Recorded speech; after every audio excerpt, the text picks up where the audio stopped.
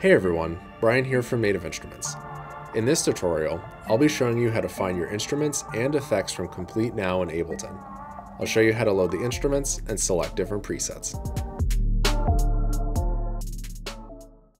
I have a blank Ableton project open and I want to load my first instrument. Let's load one of the Play Series instruments we installed, Cloud Supply. I'll first click on Plugins in the browser on the left. If this is your first time opening Ableton Live, you may not see anything in this list, so you will need to enable your Plugins folder in the Preferences. I'll click Live at the top of the screen and select Preferences.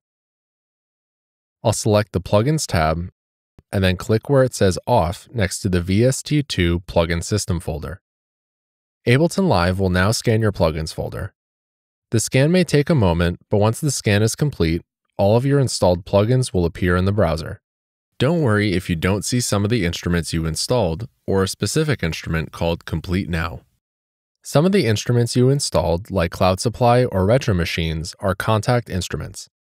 KONTAKT is a sampler and is used to run many of the NI instruments.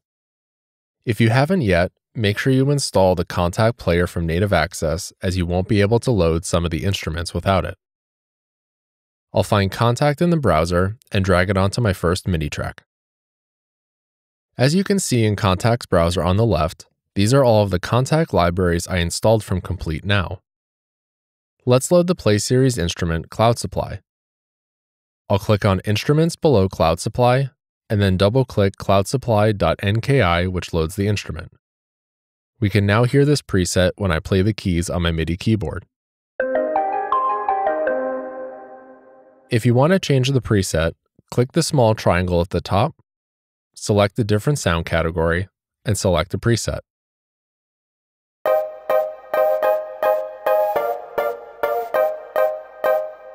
Let's load up Massive X. I'll go back to Ableton's browser and drag Massive X onto my second MIDI track. Now that Massive X is loaded, we can hear some sound. If you want to change the preset, click the preset name at the top, and you can select from a wide range of sound categories and then select another preset. Let's get some drums in here. I'll find battery and drag it into the empty area on the right, which will automatically create a new MIDI track with battery loaded. The browser on the left is where all of your battery kits are located. Double-click on any of the kit names to load a drum kit into battery.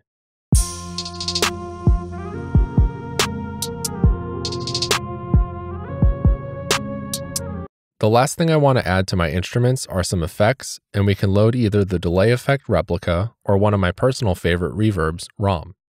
Let's go back to the Cloud Supply track. At the bottom of Ableton, you can see my instrument and effects chain area.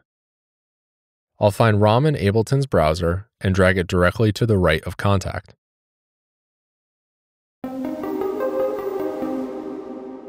Even the default ROM settings sound great. From here, you can tweak the knobs to customize how the effect sounds, or you can choose from a wide range of ROM presets. Click the preset name at the top, Factory Presets, select a reverb category like Creative, and select one of the presets.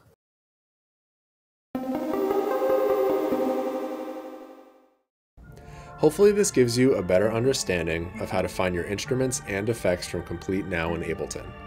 For a more detailed overview of each individual instrument and effect, make sure you check out our Komplete Now product walkthrough tutorials. Thanks for watching.